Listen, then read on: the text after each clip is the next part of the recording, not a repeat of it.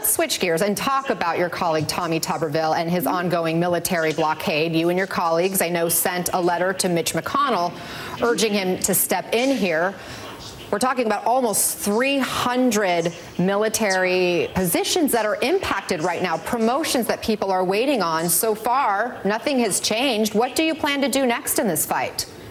Well, first of all, let me explain why this is so reckless.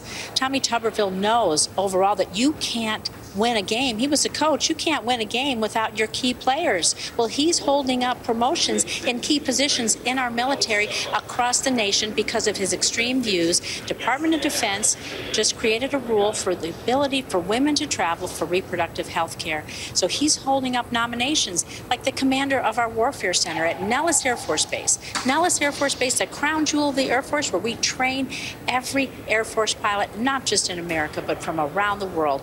We have people's lives that are on hold, their kids who need to start school, their families. And let me tell you, most importantly, that our adversaries are watching. They're looking for any cracks, any vulnerability we have. And so when there's no one at the Warfare Center to be sure in these key positions that we're training and protecting 330 million Americans and the men and women who serve, they're going to take advantage of us. He knows that. What he's doing is reckless. We have always promoted these folks. We need to continue to do that. And I shudder to think the safety and security that he's putting at risk the longer that this goes on. Senator Tuberville is doing this over an abortion policy from the Department of Defense that pays for women to get health care in other states, including abortions. Here's what it doesn't pay for women to get an abortion. It doesn't pay for women to get an abortion. It allows the women the right to travel to get the reproductive health care they need. It does not pay for that health care. It allows them to travel.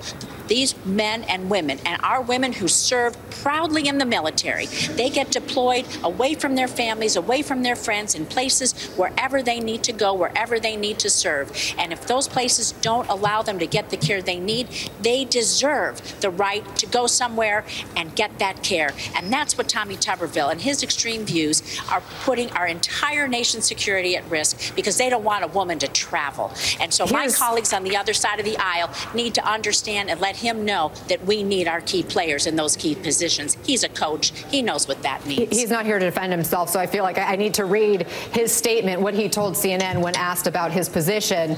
And I quote here, I'm taking all the fire from the other side, but I'm fine with it. I mean, I knew that was going to happen. I knew it was going to be tough, but I'm doing it for the right reasons. Well, he can have his own opinion.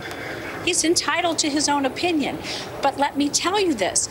God forbid something happens, because China's watching, Russia's watching, North Korea, Iran, they're watching for this chaos. They want to see that our key positions all across this country, our joint forces, every single person, over 300 of them, are being held up by their promotions.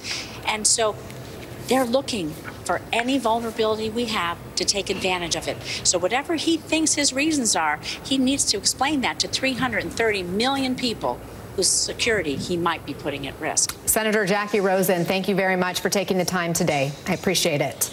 Thank you so much for having me.